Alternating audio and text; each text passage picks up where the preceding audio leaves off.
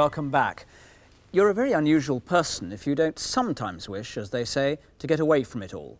But you would be even more unusual, and you certainly wouldn't be watching this programme, if you were to do it not for a week or two, but permanently, 365 days a year, in a deliberate attempt to escape as completely as possible from the 20th century.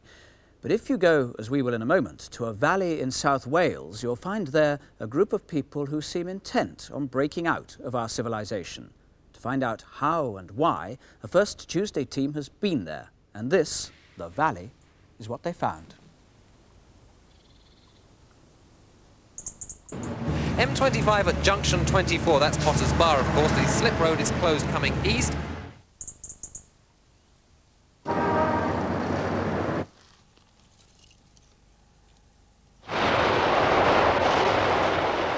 I live with the lamb where I am, and I drink from the mountain stream.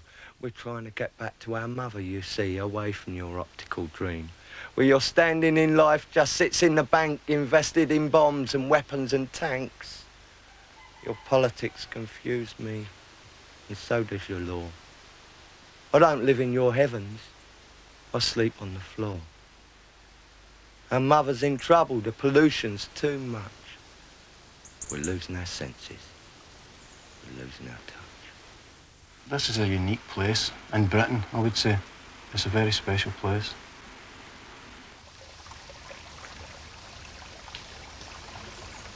Roughly, there's about 100 people live in the valley at the moment, although that changes. People go away, people come, but there's a stable population here, about 100. People come from all over, come from abroad, come from Germany, France, all the cities of Britain. We own quite a bit of the land, and the people put money into this trust that buys the land for them to live on. And I suppose we own quite a large portion of the valley at this point in time. And who knows, in a few years we'll probably be farming the land.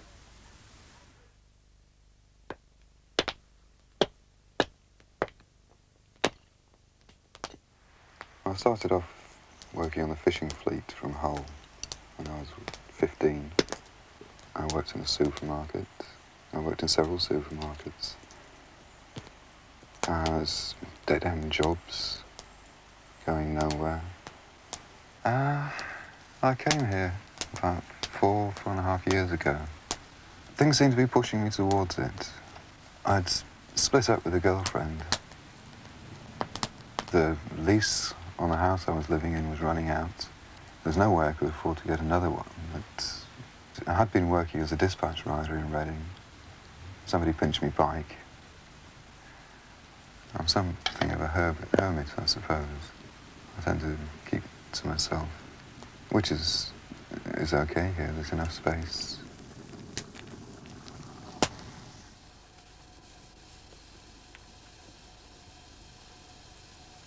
I lived in London, in Brixton.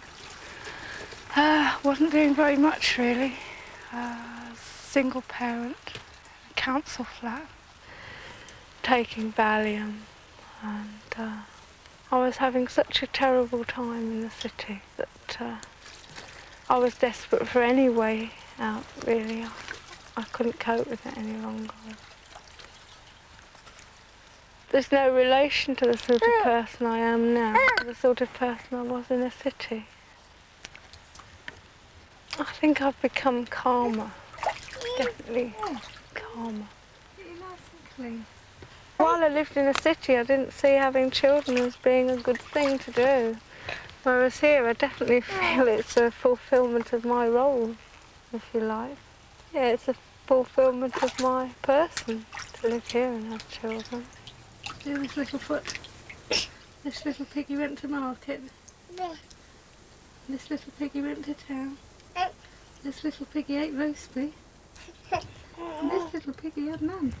And this little piggy went wee. Oh, I had.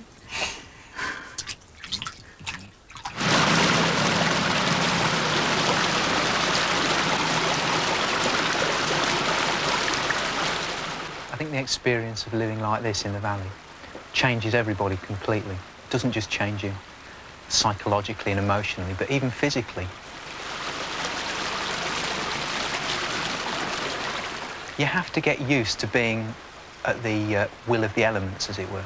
You have to get used to the fact that your lifestyle depends upon your environment.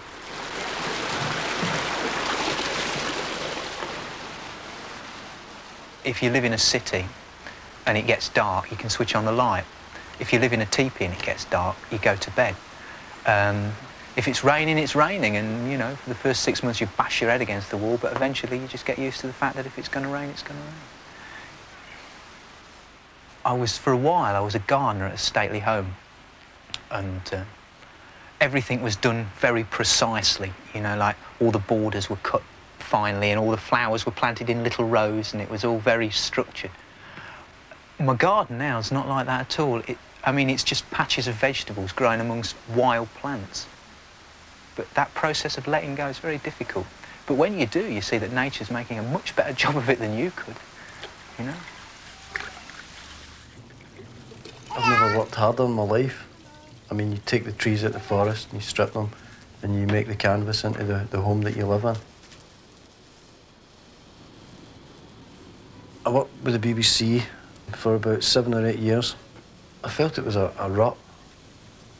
It didn't seem to be taking me very far. Wash it with your hands. Personally, I think there's some more important things happening, really, than just sort of your job, you know. I spent 3 years doing industrial photography. You know, it was a kind of trade, you know, a specialised job. But there was filters on the window and things like that. I don't know, you're just living in the dark, you know. And when it actually came to it, it wasn't important as sort of being someplace else. Right, sorry. Hiya.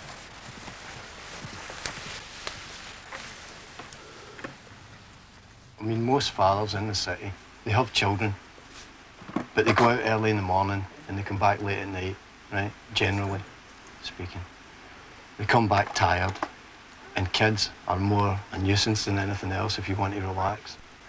And here it isn't like that, you know. It's like, I have a lot of time for Plum.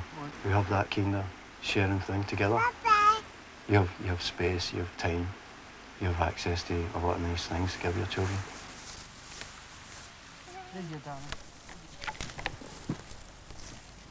I just think there are a lot of people who need a job to feel that they're worth anything. It doesn't tend to be something that happens in teepees. You've got too much to do just to keep things together. It's quite a hectic life. If you want to live in any reasonable amount of comfort, you've got to work for it. We'd rather work for it, work for ourselves, than go out, work in a factory. And really, if you spend 8 hours a day working, a couple of hours a day getting to work and back, 8 hours a day sleeping, 4 hours a day sitting in front of the telly or going down to the pub, it's not something I can do. I've done it for, 15 years, more than that. It's not a life I want to lead. I'd much rather work for myself. If I want to be comfortable, I can be comfortable. Hello. How's you doing? Oh, staying dry, Yeah, sort of. Got a bit wet last night there. On the whole, I think we're rather a nice bunch of people who try not to hurt anybody and take a bit of care over the life in general around us. Oh, the way that we live here feels dignified to me. It feels like a dignified existence.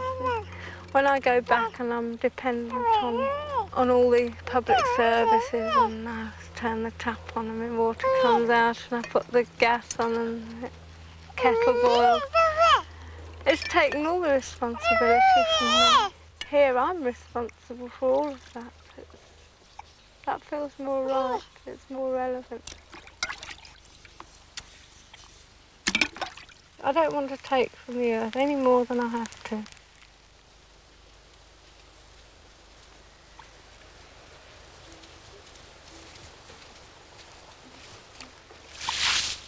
I came here with very vague intention. I didn't really know what I was doing. I came here hoping to spend maybe 6 months here. Instead, I've stayed 4 years. I brought Luca here, who's my other son. He's now 14. And he lives next to us, but not in the same teepee. He has his own teepee, which he built himself. Luca's changed quite dramatically. He was quite a problem child when we lived in a city. It's not surprising. Very little to do, not very much money to do it with. And he was beginning to get into trouble. And since he's come here, he's been through some rough patches. But I feel quite satisfied that he's in the process of becoming a nice adult. For lots of reasons, I'd rather be here. You can live in your own teepee, you can do a lot of things for yourself. You can learn from everybody. And everyone's prepared to teach you if you want to learn. I started doing woodwork and I made a food box for my teepee. And I made a lining for the teepee as well. And I had to make the poles. And it all took time, but you just learn something like that as it comes. I felt I've learnt more here than I would have done in the school in 4 years' time. They wouldn't tell you how to live in a teepee, they don't tell you how to look after yourself. They just tell you about how to get money.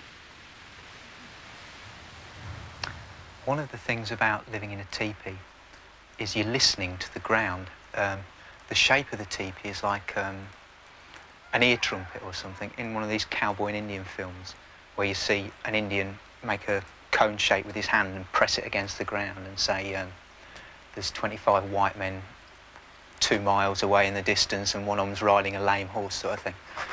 You're listening to he's listening to the vibrations of the earth, and that's what it's like living in a teepee. Sometimes the sound of the river, for instance, is louder inside the teepee than outside because you're in a structure that's sort of coned against the earth. It's picking up all the vibrations, and you're in the centre of this energy funnel that's picking up the energies of the earth and all the sky energies, and it's all centering in the teepee. It's all coming to a focus in the teepee. You're becoming part of your environment. You're becoming absorbed into it again.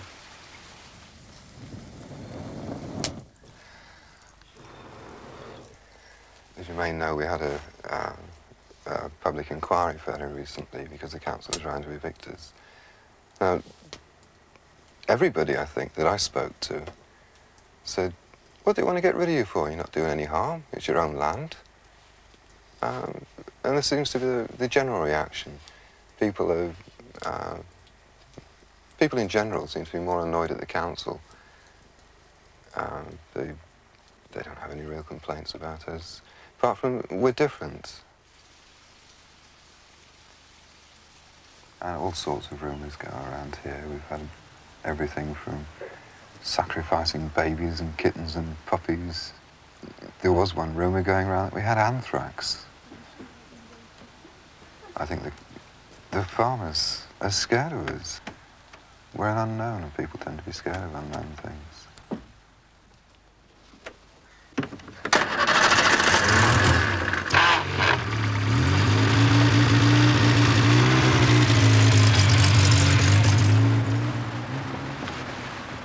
We go out shopping once a week or once a fortnight. So, over the years, we've built up quite a contact with the shopkeepers. But they don't know very much about us, really. Mrs. Jones in the post office was saying, when you first came, people were, you know, who are these people? What are they doing? Long-haired weirdos. Are we safe? Are they going to start mugging us and things?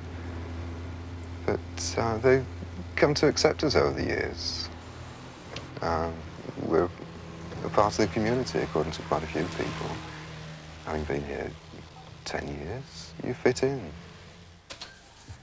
I don't throw this stuff like crazy as well.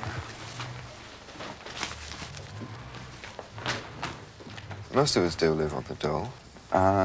We do take state subsidy, much the same as the farmers do with sheep that are just going to form, I suppose, mutton mountains somewhere in the common markets.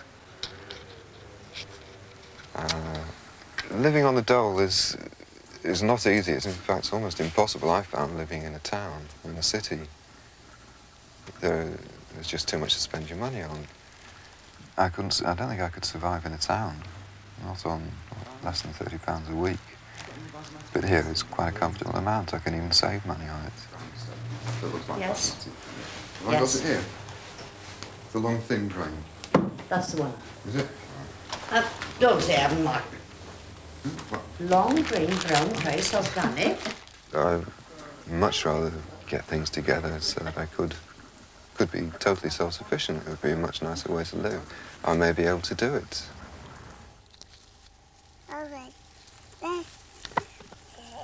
Ideally, this place could be self-sufficient.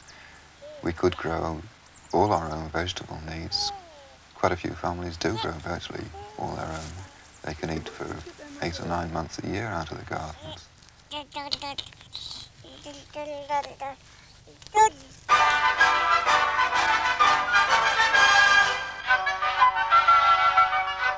are you looking at me like that? Actually, I'm thinking of setting him. What the day is like when you wake up determines what you do with that day.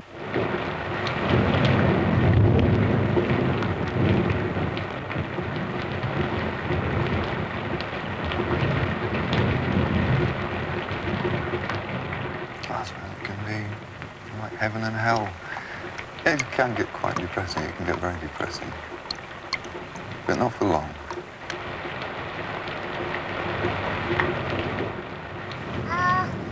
Tipi, do you want to eat the pig? What pig do you want to eat then? Which one? What, the dog pig? There's Chicky Chicks, Mum. I've been here a couple of years before I had Plum. When I found out that I was pregnant, it was kind of a dilemma, you know. Am I in the right situation, this and that, you know? And just having contact with the rest of the women made me feel like it's okay, you know, and if there is a place to have a child, this is the best place to be, you know. I had Rainbow the winter before last, and as he grows older, I want to teach him to read and write.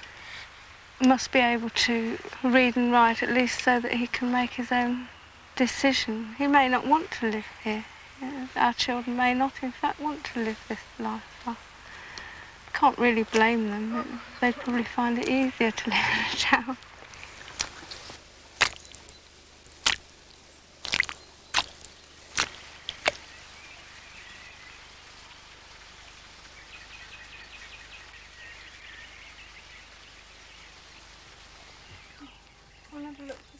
Our book bender's got a full range of children's books, including a whole series for learning to read. We do have little reading and writing groups, you know, where one parent will take the children of maybe 2 or 3 families and do a reading session with them.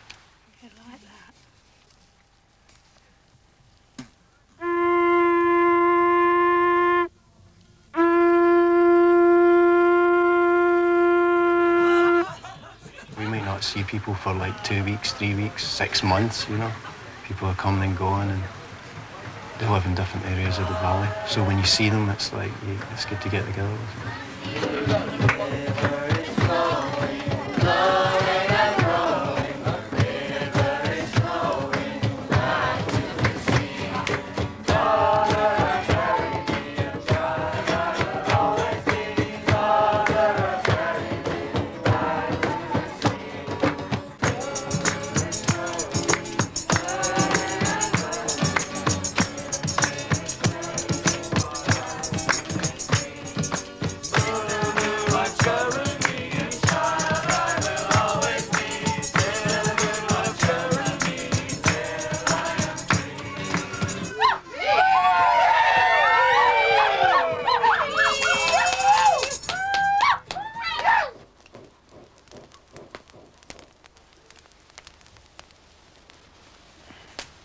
This lifestyle isn't going back to some sort of pre-industrial revolution living, because that was limited as well. You know, if your father was the village blacksmith, you were the village blacksmith, his father was the village blacksmith.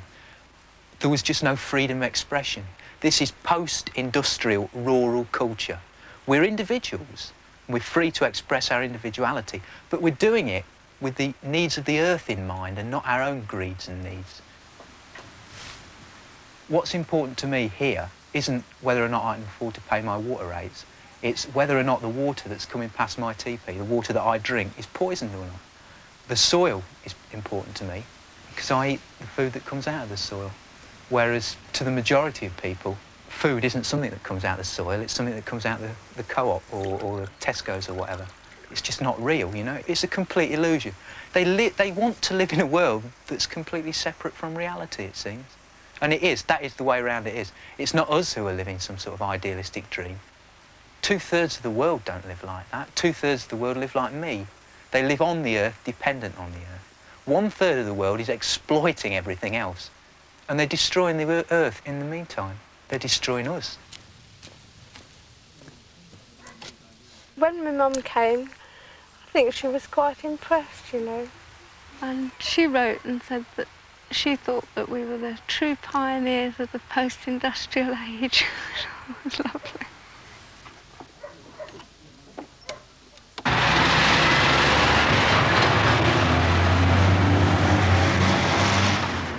To leave the valley and come to Glasgow was a shock. It's a shock, a culture shock.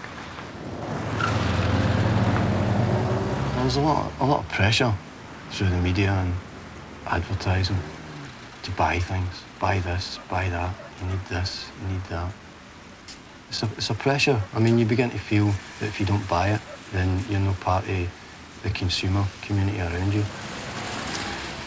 But when you don't earn very much, the idea, it makes you frustrated because maybe you want a car or you want, you know, good clothes or whatever.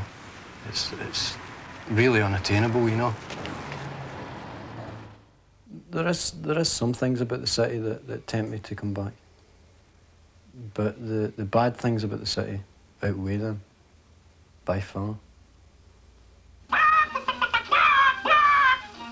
It's no use, the dog can't hear you. I mean, for me, I'm a telly addict. I mean, I can sit in front of a television all day, you know. But that's one of the reasons I have to distance myself from the cities. Like, it's like all these gadgets, they're fascinating, but they stop your life. What kind of weather have you had down here in the valley? Lately, 3 months of rain. Continuous rain. Just like what we've had. Drumming on top of the dome. Drrr, rain, rain, rain, all the time. When Terry first told me he was going to the valley, I felt very disappointed. And I didn't know what was going to happen to him, what kind of people he was going to meet. But most of them are very peace-loving, and lots of them have had good jobs and gave them up to go to the valley. But I don't know if it's really good for Plum, you know. I don't know what's going to happen about her education later on. I mean, she will get an education of sorts, and she'll fit in the valley, but when she goes to the town, you know, it'll be a different story. I wouldn't bring Plum up in a city if I could help it, and I can, so I wouldn't think about it. I mean, the place I grew up in was a very socially deprived area, Easterhouse. I lived there for 14 years, and it was appalling. I don't really know what it's like now, but I can only guess that it's much the same. Very, very few amenities with a lot of people living very close together. And, I mean, for a lot of Glasgow people in the schemes, it's a depressing place, you know. I mean, to get away from that is a good thing, to go away into the country. I live in the land of fairy tales, Tipi village in a place called Wales. They take away our water and they take away our land. They break up our communities. They just don't understand that we want to breathe the air that's clean and we want to spend the day working the land of a peaceful green. Away from the system that's grey. Away from the pump competition of submission, away from the industrial dream, away from the silence of violence that makes our young dumb and scream. Away from the mass concentration of frightened and lonely souls who live and die on concrete streets, aiming for material goals, aiming for material goals. But high, high in the mountains, where the spirits are flying, listening to the wind, crying and sighing. Back on the land is where we belong. Back to our earth, where we come from.